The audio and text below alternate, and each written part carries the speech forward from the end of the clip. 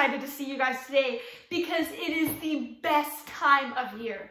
I mean, my favorite time of year, but I seem to be a little bit stuck at the moment. Do you think you guys can help me get untangled? I'm really excited for today's lesson, and I think with your help, I might be able to get out. Okay, ready? 1, 2, 3. We did it! You guys, it is the best time of year, which is Christmas! That's right, Christmas season has officially begun, and I love Christmas and the story that comes with it. So let's go ahead and start with a Christmas-themed praise party.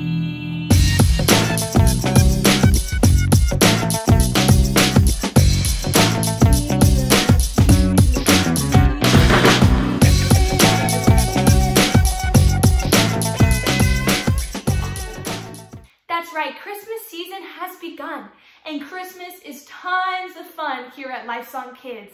We're going to be going through the Christmas story, which is one of my favorite stories because it's the day hope comes to us. Jesus leaves heaven and comes to earth as a little baby so that we can have a relationship with him. So, everybody take out your jingle bells, Christmas lights, wrapping paper, and let's have a Christmas party as we begin today's lesson.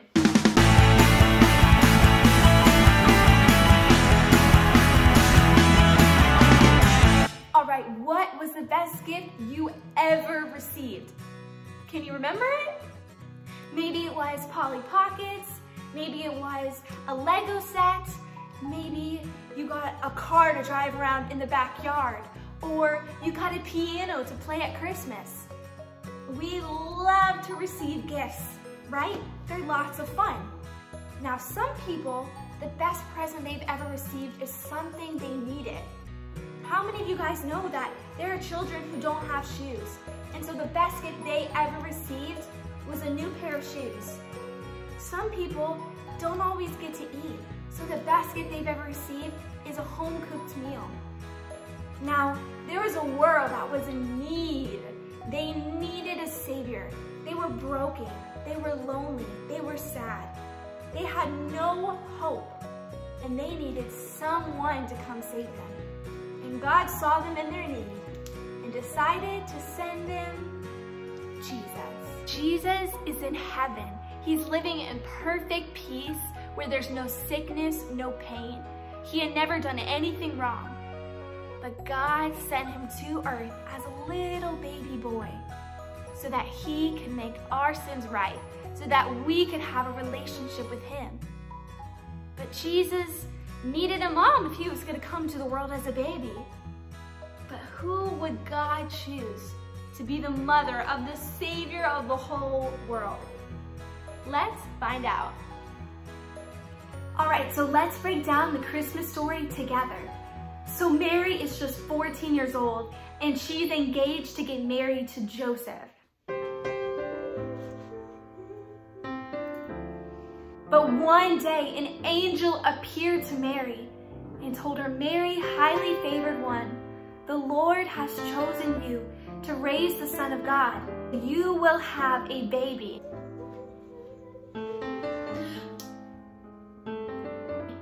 And she said, "You are crazy. There's no way I'm having a baby." And he says, "No, the Lord has already put the baby inside of you." You don't argue with angels. Mary was afraid. It was this bright light. Could you imagine if an angel appeared to you right in your room and told you that God put a baby inside of you? Me? Why me? I'm only 14 years old. Now why would you choose a young girl to place the Son of God inside of? What do I know about raising a baby, much less the holy baby? I'm not even married. What will Joseph think of me? He won't believe me if I tell him. But Mary said yes, and she was filled with joy, and she said, "Generations and generations will count me blessed." And it's true. Think about how many years later it's been, and we're still talking about her. I count her blessed that she got to hold Jesus, the light of the world, in her arms. and know him personally. Okay, yes. What a blessing, what an honor that you would choose me. Breaking news, Justin, 14-year-old woman is pregnant and claims that an angel appeared to her and told her that it is the Son of God. Let's find out what happens next in the life of Mary. So how is she gonna explain this to Joseph? Mary, we are not married yet, so you want to explain to me how you were pregnant? Yeah, that doesn't really make sense now, does it? Well, the good news is that God confirms it with him too. And one night while Joseph was sleeping, God gave him a dream that revealed to him that him and Mary were gonna raise a baby, the Son of God, and they were gonna call him Jesus.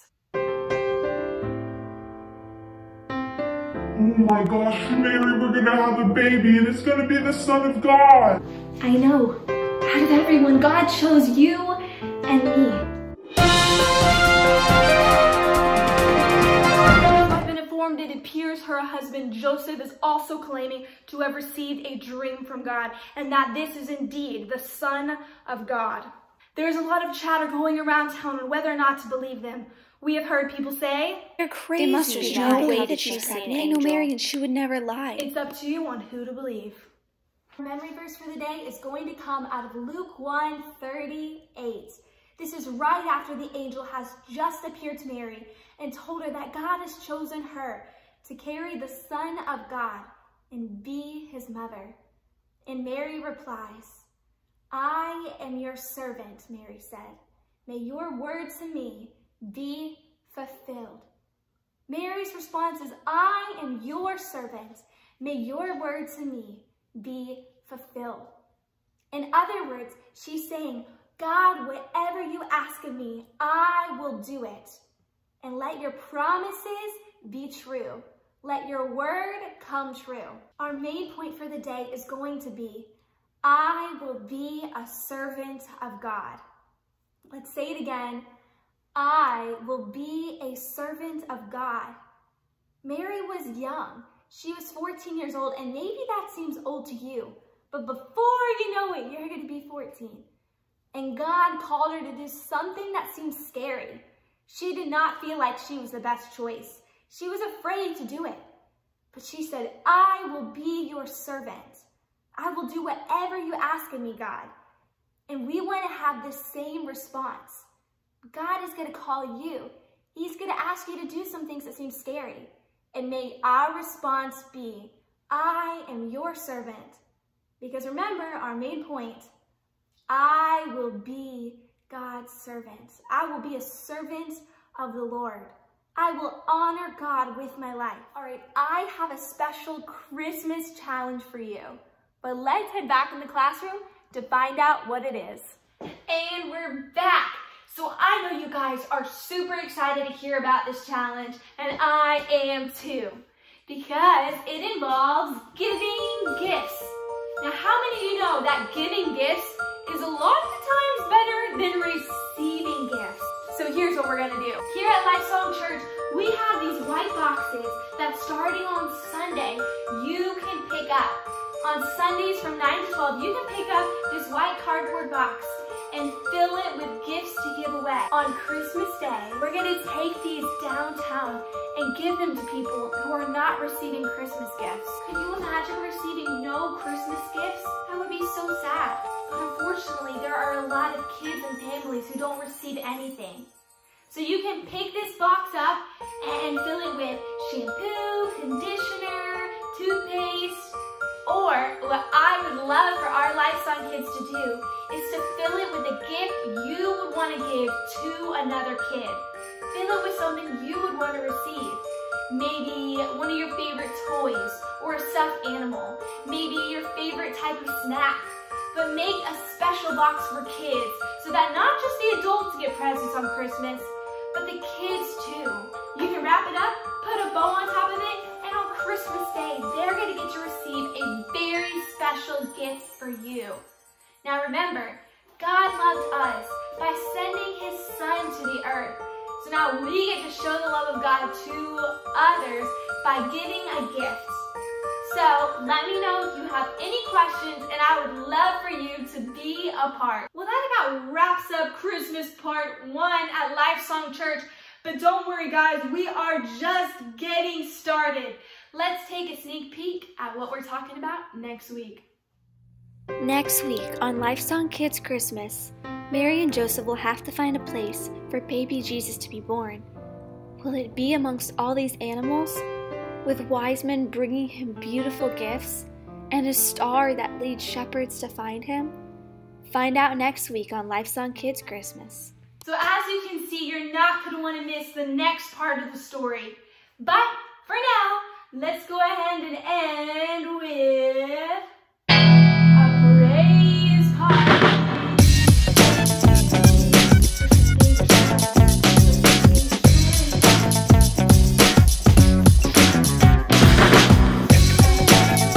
That about wraps it up.